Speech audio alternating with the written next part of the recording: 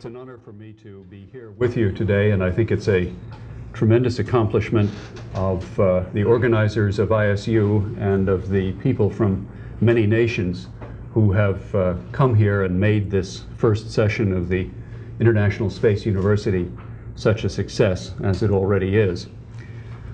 I'm first going to speak today of the imperative transcendent reasons for opening the solar system to human life on a large scale, then of some practical economic methods, and then even of politics, about which I rarely speak.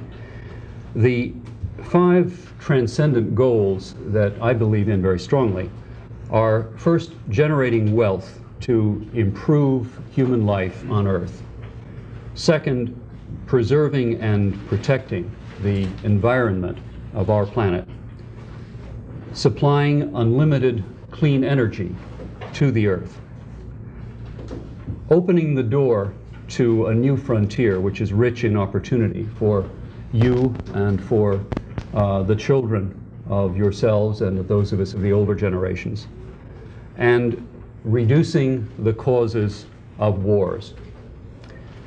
Those are goals that transcend national boundaries. They represent all of humanity's noblest aspirations, and they affect directly the lives of every human being.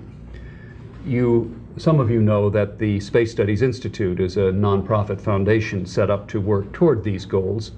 It's action-oriented, and it is critically dependent on the work of volunteers and contributors, reasons I think why it has been stable and effective for its 10 years of life. It's also rather unique among private space organizations in having a long-term prospect of large-scale financing. Of that more later. I'd like now to show you an SSI show which is used by its volunteers to show how vital and how productive the space frontier can be.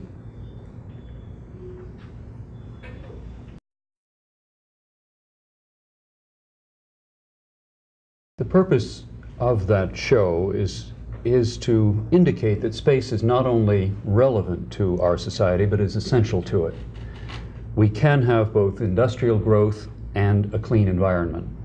We can have economic growth not only in the first world, but in the second and the third worlds as well. The space frontier can develop and provide for the Earth clean energy in abundance for growth.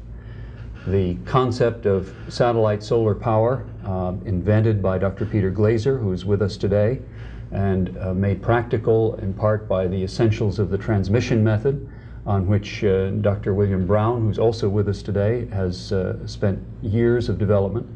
That is a practicality. It can be done using the materials which are available from the lunar surface to construct large solar power satellites in space. It is very important from an economic viewpoint as well. It's a new industry with a potential of $400 billion per year as an export market for the nation or nations that choose to establish that industry in space. Those are the annual needs of the world for new electric generators, the annual needs alone.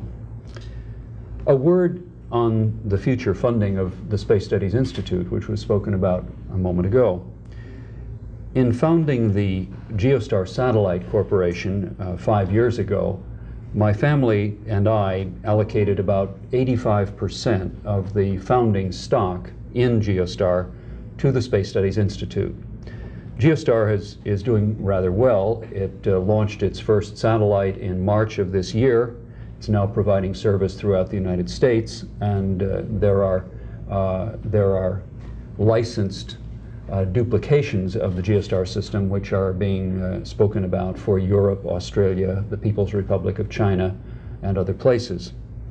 The market valuation of Geostar at the moment is about $200 million, although it is still a private company, and the Space Studies Institute owns somewhat more than 10% of that corporation. It's by far the largest individual shareholder.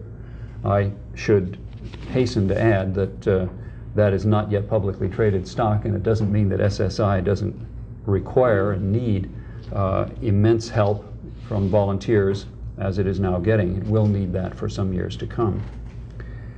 The Transcendent goals that I listed first are the goals of the Space Studies Institute, to be achieved, we think, by quiet, patient, hard work. First, science and engineering research, then action programs in space. And SSI is already beginning to plan such programs. You people here at ISU will be developing ambitious plans and programs, I think, of the kind that SSI very much wants to help in any way possible. But the goals that SSI has set up are international. Every nation can subscribe to them wholeheartedly. They're also international in scope, most suitable, I believe, for international cooperation. And here, just a note on politics. There has been much talk, and has been for a long time, of several possible alternatives for large-scale, long-term international space programs. I think what's unique about the opening of the High Frontier is that that program can benefit personally and directly and measurably every human being on Earth. There are other suggestions, some of which are basically repetitions in larger scale of the Apollo project, very important as spectaculars to demonstrate the capabilities that technology has, but involving very few people in a direct participating fashion. Now, their products would be to bring TV programs to the Earth showing what's going on in distant space, and some peripheral science data, which I think one would have to say is pretty far from the scientific core subjects, which are, after all, the structure of the universe and the structure of life itself. I find it very relevant to the practicality of any long-term international space program that no nation or combination of nations has ever sustained any large-scale, peaceful program over many decades unless that program had the promise of direct material benefit to the majority of its citizens. It doesn't really matter what the governmental form is in a particular country. There is simply not going to be the sustained dedication to a long-term, large-scale, economically costly program unless that promise of material benefit for the majority of the citizens is seen. It just can't hold up otherwise.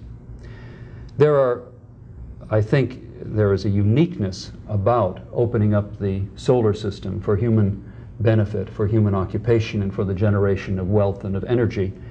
There is a uniqueness there that no other possible space program can have, although the nice thing is that practically every other listed program that one can think of, which could be done internationally in space, would come out in a natural way from a large-scale expansion of the human race into the solar system.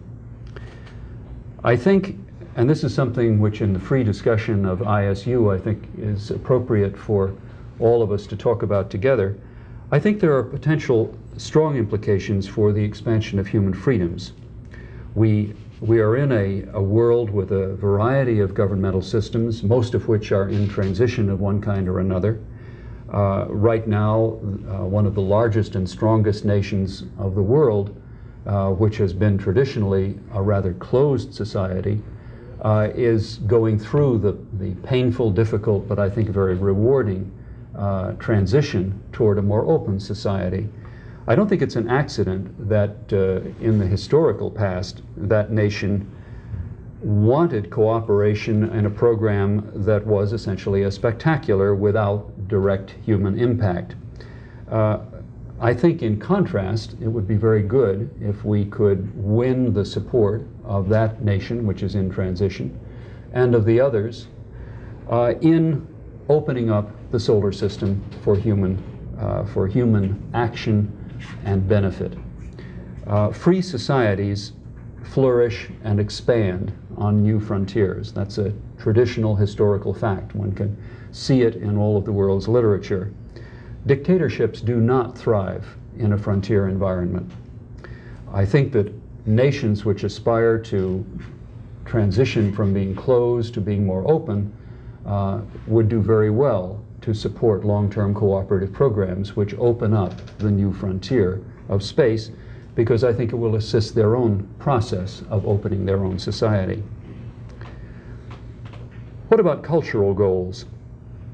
Well, as you know, no government will pay a great deal for culture for its own sake, unfortunately. But it's an interesting fact, recently proven by a very detailed doctoral thesis that's just been completed, that every age of expansion and discovery involving large numbers of human beings moving out into a new frontier has sparked an explosion of creativity in the arts, in drama, in the plastic arts, in sculpture, in painting, in music, and so on.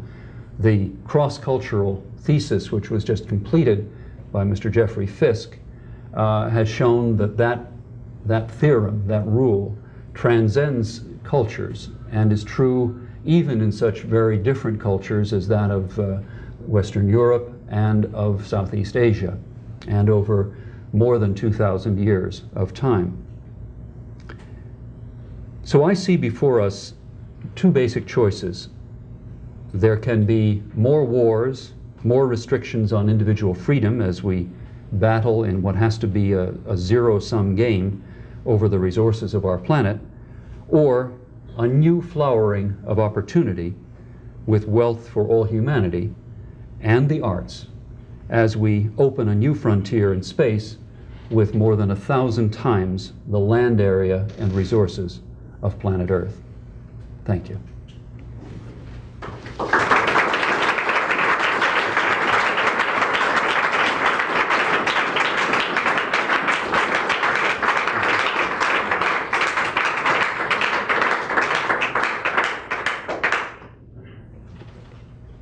Greg, how are we to proceed now? Or is there to be some question, or should we have our panelists join us now?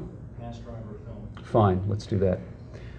We're going to show now a very brief film, which is of the operation of the very first of the several mass drivers that have been developed, partly under NASA support and in recent years under the support of the Space Studies Institute. The mass driver, as I think most of you know, is a machine for accelerating macroscopic quantities of matter to escape speeds from planets. This film was taken here at MIT some 10 years ago, and it shows the very first, very primitive mass driver of that time. That's the one which operated with 33 gravities of acceleration. And it's an indication of the progress that's been made over time. You saw that very high-quality aerospace type switch. It was two bare wires pushed together to make the first trigger. There was the acceleration process, and we're going to see a second shot, which will come up in a moment. Dr. Henry Cohen here at MIT led the group which assembled the actual physical machine itself, and that group included a number of students from MIT and other places, all working as volunteers on the project. We then, that's Dr. Cohen, we then will move to one of the biennial conferences which are held at Princeton University under the auspices of the Space Studies Institute, and there we'll see another firing of the mass driver. In seeing that, I'd like to emphasize the progress that can be carried out in a few years of time by noting, as was shown in a slide earlier, that the second mass driver operated with an acceleration of about 500 gravities, and the third, which was operational by 1983, operated with an acceleration of 1,800 gravities. So that's how far it was possible to go in just about 6 years of time. 1,800 gravities means that you reach the lunar escape speed in only about 160 meters, a very practical distance for something built on the Earth and brought to the moon for operation. Here, the acceleration carrier of the mass driver is being lifted out of liquid nitrogen, where its conducting coil is cooled to a low temperature for for low resistance to the flow of electric current. It's being put on the track. Of course, the more advanced Mass Driver 3 operated with no physical contact whatever with its guideway. I think the first thing that you're going to see is a failure, because the Mass Driver carrier, when put on the track, was so cold from the liquid nitrogen, and in a humid day, rather like today at MIT, it froze to the track. But all of the audience was very kind and very supportive. You'll see a number of our old friends there. I noticed Freeman Dyson in the front row. And the people operating the machine freed it up again, and the second firing was not a failure. Remember, you're looking at something which has only 1/60th the acceleration of the most modern one. That's what it looked like. That was the firing. The acceleration in about 1/10 of a second to about 100 miles per hour. Now the more advanced Mass Driver 3, the Mass Driver carrier has embedded itself in a lead brick at the end of the guideway.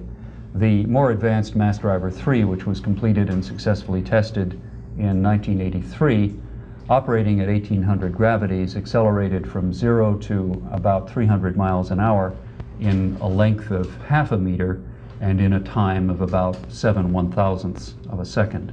So that's characteristic of the first half meter of the lunar Mass Driver of 160-meter length. I have the pleasure now of having been joined by Dr. Makoto Nagatomo, who's here at my left, Dr. William Brown, great expert on the microwave transmission of power, Dr. Peter Glaser of Arthur D. Little, who, besides having designed many of the projects which were located as scientific experiments on the moon in the Apollo days, is also the inventor of the satellite solar power concept. And we panelists then will be in discussion, and I hope in open discussion with the group.